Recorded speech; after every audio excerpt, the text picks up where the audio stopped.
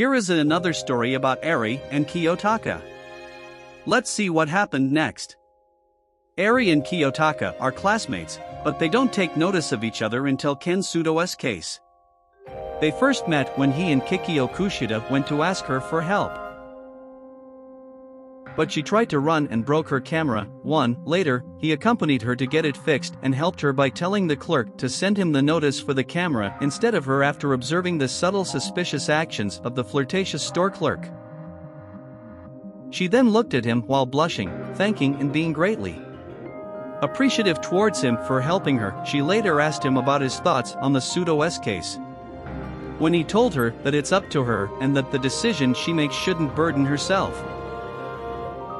She blushes at his kind words and gazes at him for a while but became flustered when Kikyo returned.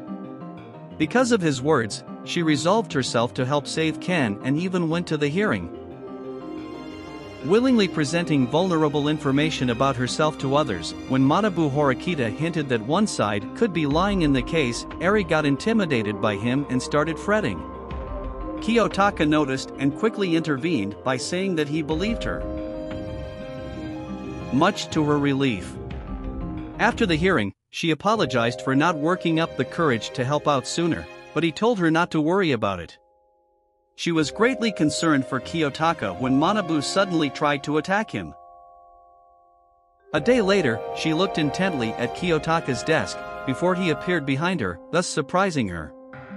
He told her to be at ease and stated that if she ever needed him, he'll be there for her. Airi was touched as she blushed and smiled as she tried to ask him something.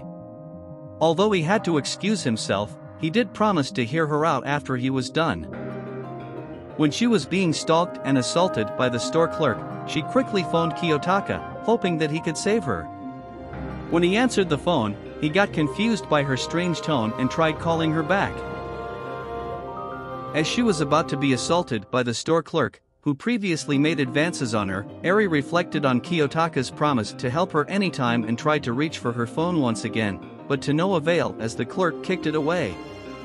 However, Kiyotaka came to her aid in the nick of time by arriving on the scene and catching the man in the act before threatening him with incriminating evidence. When the man tried to flee, he was skillfully ambushed by Hanami, who had accompanied Kiyotaka along with the police.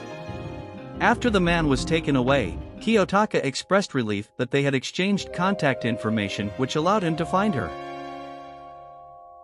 She apologized for dragging him into such a mess, but he comforted her by saying that the incident was not her fault and that she should enjoy her status of being an idol. Airi then decided to stop hiding her secret and apologizes to him and took off her glasses to embrace her new status. Kiyotaka offered to give advice in the future for any burden that she may face, before helping her up.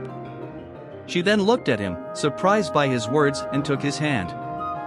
Once on her feet, Airi faced him and blushed. Remarking on how the look he gave her was something that she has never seen him make before. He was confused by her words, though she shrugged it off later with a smile.